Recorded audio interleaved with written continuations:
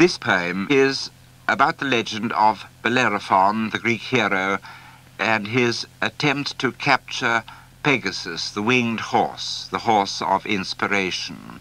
And the poem is called Pegasus. It was there on the hillside, no tall traveller's story. A cloud caught on a whin-bush, an airing of bleached linen, a swan, the cliff of a marble quarry. It could have been any of these, but as he approached, he saw that it was indeed what he had cause both to doubt and believe in. A horse, a winged white horse. It filled the pasture with essence of solitude. The wind tiptoed away like an interloper.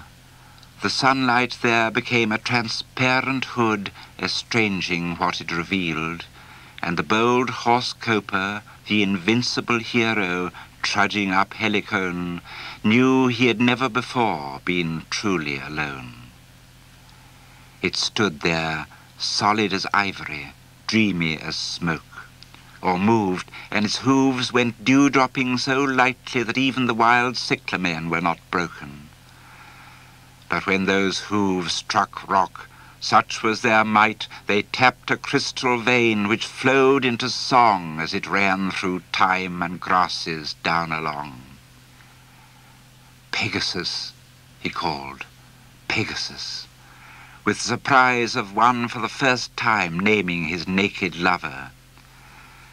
The creature turned its lordly, incurious eyes upon the young man, but they seemed to pass him over as something beneath their pride or beyond their ken.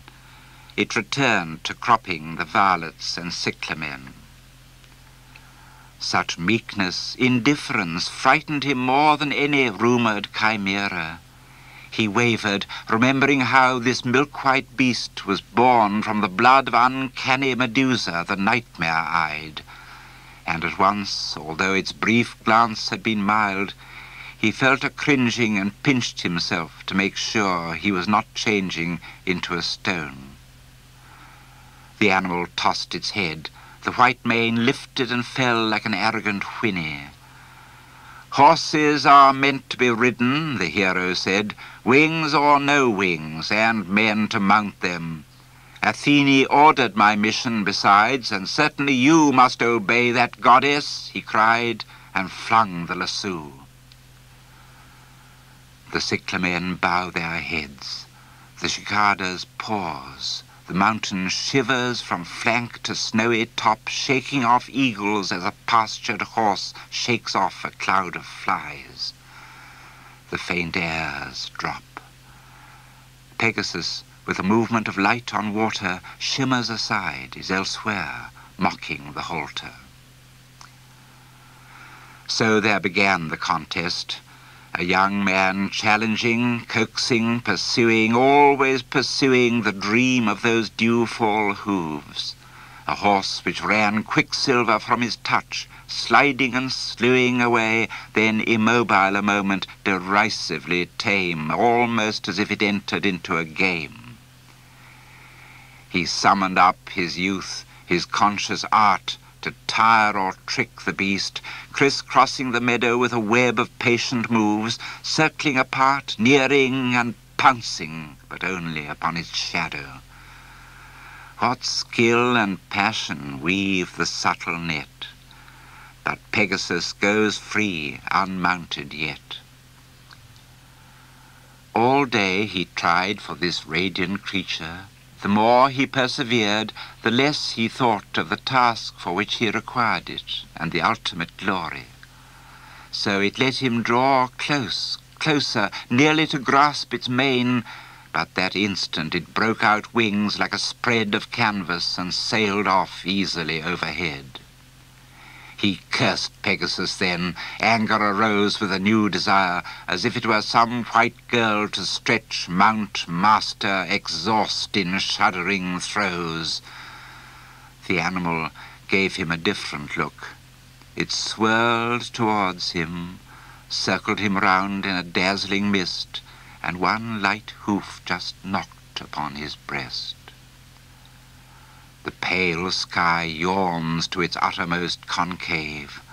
Flowers open their eyes, rivulets prance again, and over the mountainside a wave of sparkling air tumbles.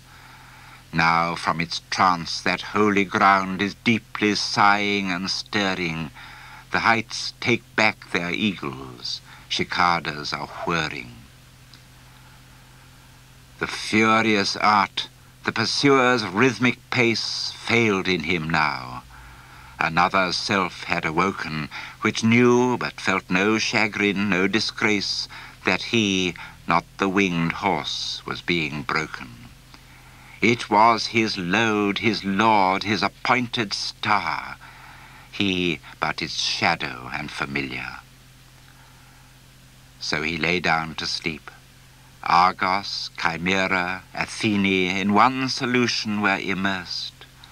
Around him, on bush and blade, each dewdrop mirrored a star, his riding star, his universe, while on the moonlit flowers at his side, Pegasus grazed, palpable, undenied. A golden bridle came to him in sleep, a mesh of immortal fire and sensual earth, pliant as love, compulsive as the sweep of light years, brilliant as truth, perfect as death. He dreamed a magic bridle, and next day when he awoke, there to his hand it lay. Wings furled, on printless feet through the dews of morn, Pegasus stepped in majesty and submission towards him. Mane of tempest, delicate mien, it was all brides, all thoroughbreds, all pent passion. Breathing flowers upon him, it arched a superb neck to receive the visionary curb. Pegasus said, "The bridle that you found in sleep, you yourself made. Your hard pursuit, your game with me upon this hallowed ground forged it, your failures tempered it. I am brute and angel. He alone who taps the source of both can ride me. Bellerophon, I am yours."